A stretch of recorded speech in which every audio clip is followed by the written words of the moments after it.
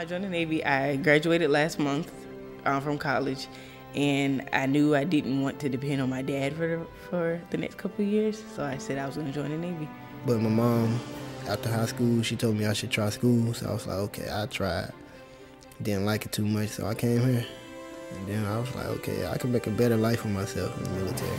A lot of it was because I wanted to travel, and just my parents. My parents gave me a little nudge too. They was ready for me to go.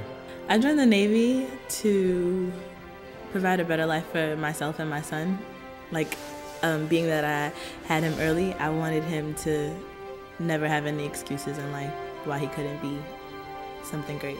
Within the 8 weeks that I was here, I became a U.S. citizen. And so now I can really say that I'm proud to be an American, because I am an American. And that's a great experience for me. For that, I'm already in love with the Navy. I am one of the lucky ones as far as having my mother come to graduation, and she's ecstatic. She's like losing her mind already. I don't think she's ever been this proud of me before. America's Navy doesn't simply hire people, send them through a graduation, and then put them on ships. First, these civilians must be trained. Welcome to Recruit Training Command, the Navy's only boot camp. The building I'm standing in is where you check in when you report to boot camp. It is called Golden 13. When you get off the bus, there are certain things that's going to be happening. It may seem chaotic, but there's a method to the madness. First, you're going to be staged in this large classroom where you'll have your height and weight taken. We also do a drug test. The Navy has a zero tolerance policy for drugs. So if you are taking drugs, you will be caught. It's not a matter of if, it's a when, because you will be caught and you will be sent right back home. You also will get the opportunity to call home. We want to make sure that your family members know that you made it safely to boot camp. The cell phones, however, will be mailed back to the family members. We do not keep cell phones here at Recruit Training Command. Diddy bag issue. When you go into Diddy bag issue, you will be able to get all the items that you need for the first week of training here at RTC. You'll receive your Navy PT gear, your sneakers, you'll receive toiletries, stationery so you can write back home, and in about a week or so, you should receive your Navy working uniform. So that's like the camouflage uniform that everyone sees. That's what we call your Navy working uniform. You'll be wearing those from week 1 until the end of training here at boot camp. The best advice that I can give you when reporting to boot camp is pack lightly. Any civilian items that you bring will be sent back home. This is the box that we use to send all your items back home. Everything else that you're going to need while you're in boot camp to survive boot camp, you will receive in boot camp. The red rope on Chief Lawrence's left shoulder identifies her as a Recruit Division Commander, or RDC. The RDCs pick up recruits the morning after night of arrival and introduce themselves by immediately taking recruits to the barber shop for haircuts. After haircuts, the recruits are given a final chance to bring up any past situations in their civilian lives and can come back to present a challenge in their new career. This last chance is referred to as the moment of truth. The moment of truth takes place within the first 24 hours of being received through RTC processing. The opportunity to make a voluntary disclosure of information previously not included in a member's service record can make the difference in a legal determination of a fraudulent or erroneous enlistment. For recruits, meeting their RDCs is the beginning of a relationship that will last for the next 8 weeks. When you first meet your recruits, you have to let them know that you're in charge. And a lot of times that means that you have to yell at them. You have to let them know that, hey, you're going to discipline them, and they're going to follow your instructions or they're not going to make it here. When we first get our recruits, the first thing we need to do is obviously get their attention. In the Navy, it's a stressful environment. You don't always have time to stop and explain why I need an individual to do what he needs to do. So the yelling gets them used to being in a stressful environment. It gets their attention, obviously, but it brings their focus on where they need to be. Like, they don't know what's going to happen the very next minute, because there's so much pressure put on them as soon as they get here to see if they're going to crack under the pressure. But it's not meant to break you, it's meant to make you stronger. Boot camp is designed to be stressful. Everything we do here is for a reason. And everything that we yell at a recruit for is for a reason. Everything that we emphasize is for a reason. So nothing that we ever say to you is ever personal. Once the divisions are formed, recruits move into their permanent barracks, referred to as ships, to begin their training. The ship includes study spaces with computers, a galley, and some other services recruits may not expect. Everything that the recruits see when they come to boot camp is a mirror image of what they're going to see when they hit the fleet.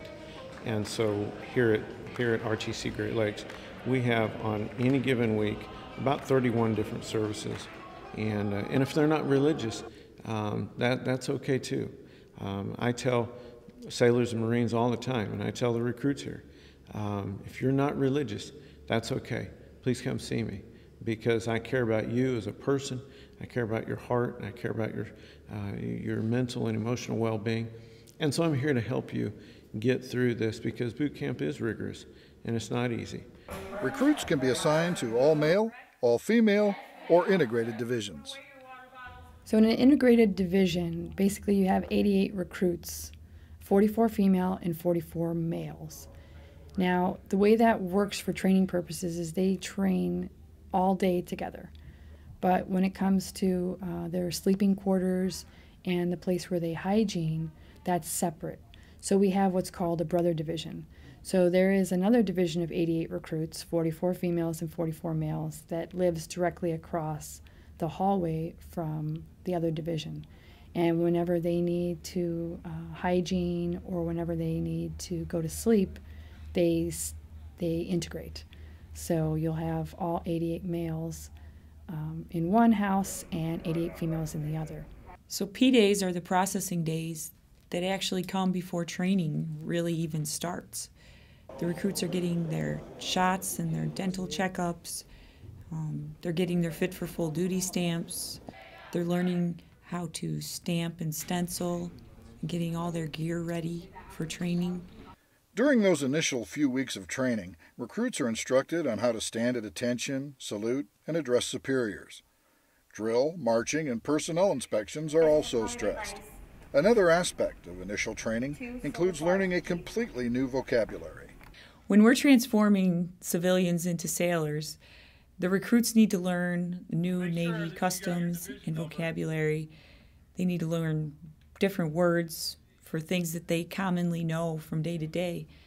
For example, recruits at boot camp don't wear underwear, they wear skivvies.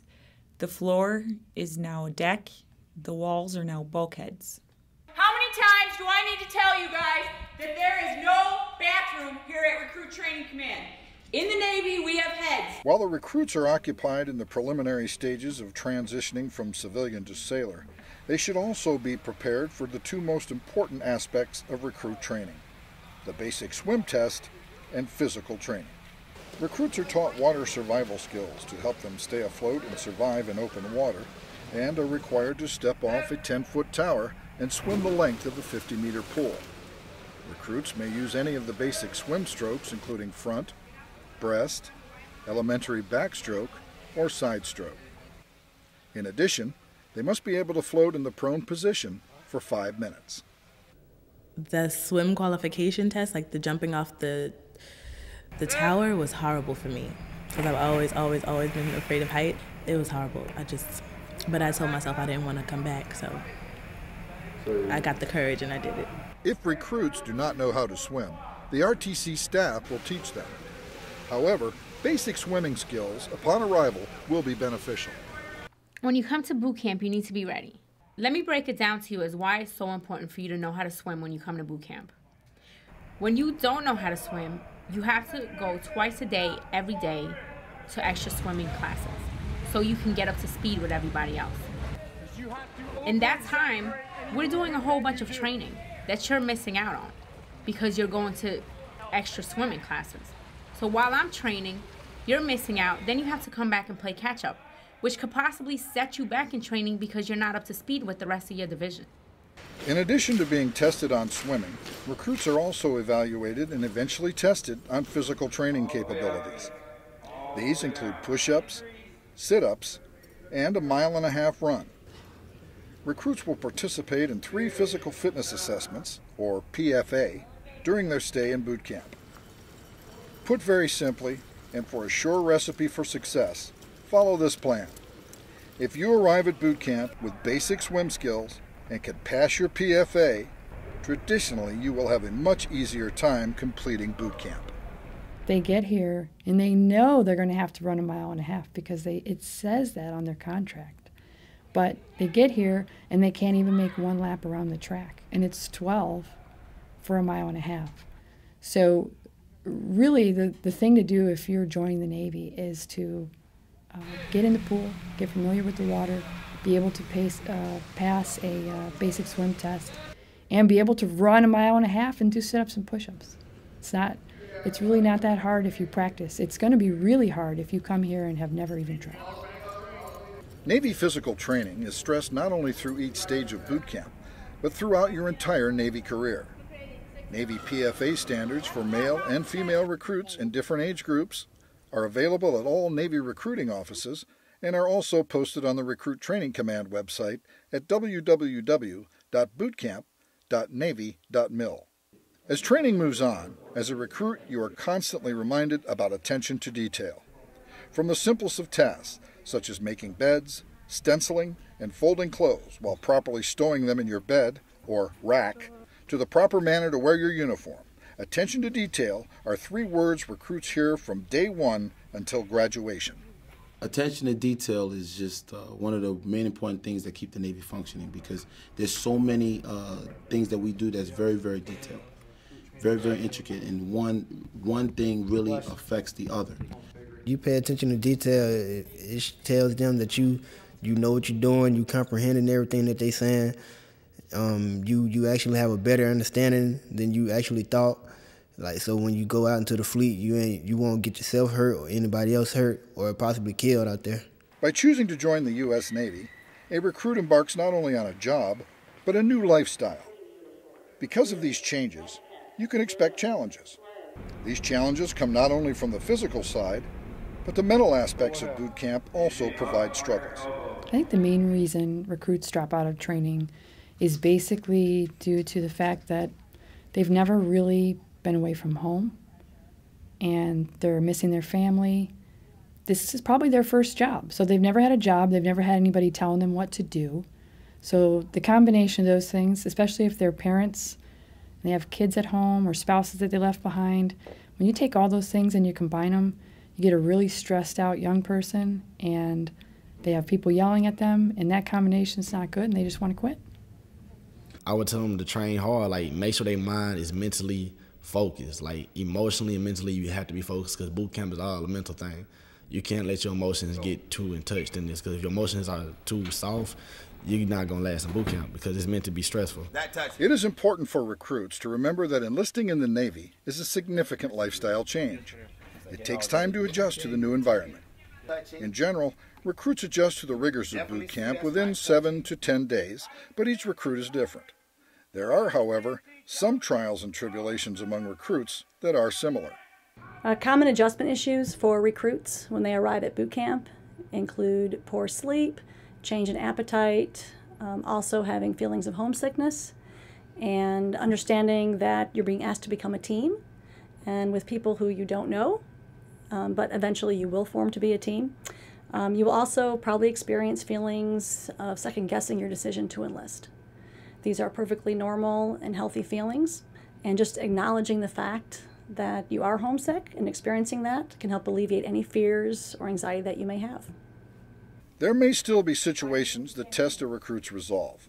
This is where the RDCs step in and become more like mentors and teachers, reminding recruits to stay focused even in the hardest of times. So I walked in the office my second weekend. I talked to Petty Office about, I had a homeboy that died while I was up. I had got a phone call, my first phone call I had. I found out one of my friends got shot. One of the dudes who was in the little crew that we hung out with, he was on the wrong side of town, he got killed. So it hit me hard to the point to where I kind of shed some tears. It hurt, because I'm here, and a part of me felt like if I'd have been home, it wouldn't have happened. I think a lot of times the recruits don't understand that we're people too, that we have feelings. We come from hoods, we come from rich areas, we come from actually all of the same places they come from. So I think that when they talk to us sometimes, they may think that we don't understand, and that's the thing that's the exact opposite. I totally understand. I understood where he was coming from. I understood that the problems and the tribulations that he was going through, because some of those things were my own. When I told the pet officer told me if I'd have been home, I could have been dead too. So therefore, I took that when he said that, I was like, you know what, you're right. So I thought about it. He talked to me. He said, I got to be the one that makes a difference for the hood. I got to be the one that shows no matter what you go through in life, you can make a difference. Recruits begin to notice after the first few weeks of training that the climate begins to change. And when you really see the light bulbs come on them, it's kind of neat, because you go more in from you having to discipline them all the time. It's easier to correct the deficiencies. And instead of large group corrections, it's more you're just picking out the small groups that need to get fixed. During the 4th week of training, recruits actually leave the ship and receive hands-on training in small arms, firefighting, and ship and line handling exercises. While we were training for small arms, for me, it was the first time that I've actually really, practiced, with the positioning of the weapon. And what was good about it was that the RDCs were able to help me with my grip and, getting to the different positions. If we had any questions, they were able to answer it. Firefighting was cool because that was my first time actually having to fight a fire like that. You had the teams, and everything pretty much was teamwork. And as long as everything in boot camp has been teamwork, and firefighting, that's when most of that came in at too.